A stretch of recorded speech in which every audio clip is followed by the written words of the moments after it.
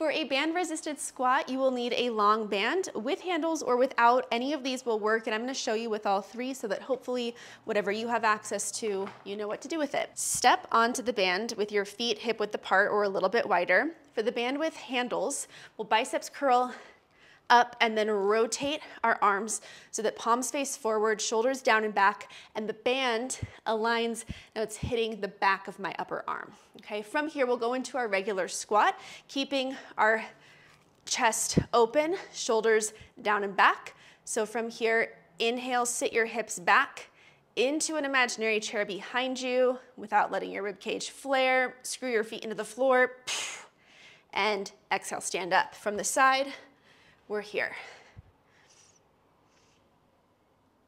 Don't let your arms cave forward.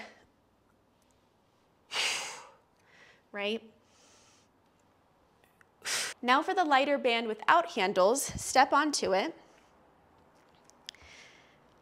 And now pull it up and back behind your neck so that it's hanging down like overalls. From here, we'll go into our squat. Here. Sit your hips back. And now for this thicker band, this one is a little bit harder for me to bring up over my head.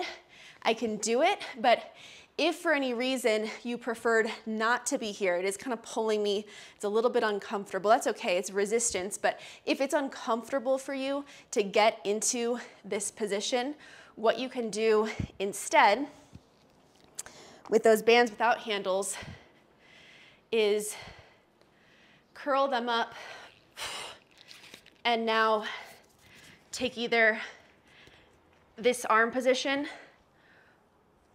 or if you prefer to cross your hands over opposite shoulders, that will work as well.